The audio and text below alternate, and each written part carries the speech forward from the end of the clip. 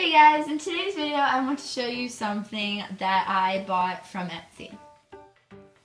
So I have been looking for some short overalls for a really long time now, and I'm kind of tall, so it's very hard to find some that fit me properly. So I just thought, why not make some? So I was doing some research and seeing if I could find some overall patterns, and I found this really cool overall pattern from Mccalls. It's 7727 from Etsy, and this one, it brings size extra small, small, and medium.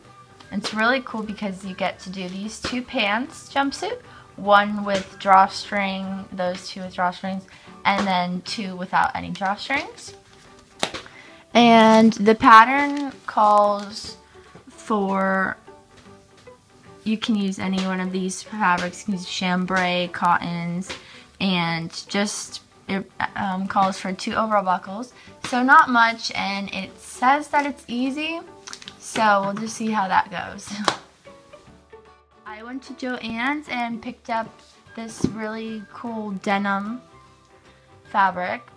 So this denim is kind of heavy. I didn't want anything too light for these, and so it wasn't bad. I got 2 yards for about $15.